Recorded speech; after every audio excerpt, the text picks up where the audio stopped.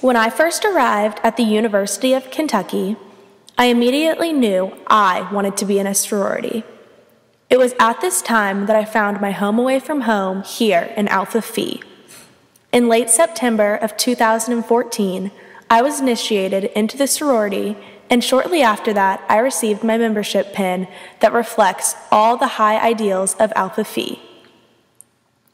The material the pin is made out of is a shiny gold metal. When wearing the pin around, the gold reflects light, causing the pin to shimmer, thus becoming instantly noticeable to all those around, making it a conversation starter.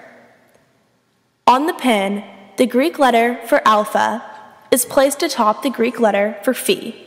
It is designed this way because when saying the sorority's name, the alpha is said first, followed by Phi.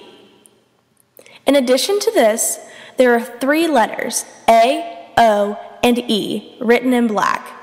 The meaning of A, O, E is kept secret to those initiated into the organization.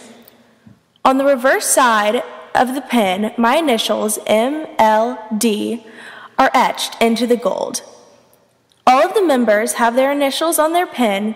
In case it gets lost, it will be returned back to them.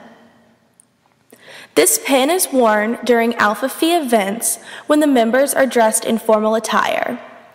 The pin is meaningful to the sorority because the wearer of the pin is upholding all of Alpha Phi's high ideals while the pin is being worn. The design of this artifact makes human experience better because those wearing the sorority pin represent themselves to the best of their ability while it is being worn. Since sororities are known to be more Southern, those not in sororities do not understand why those in sororities wear pins. As a result of this, when somebody wears a sorority pin, it can be looked down upon because it is considered to be out of the ordinary to the person not wearing it because they are not used to sorority rituals. The sorority pin is creating design jobs for those who make them. Since every new member receives one, this is a job that is sought after on a yearly basis.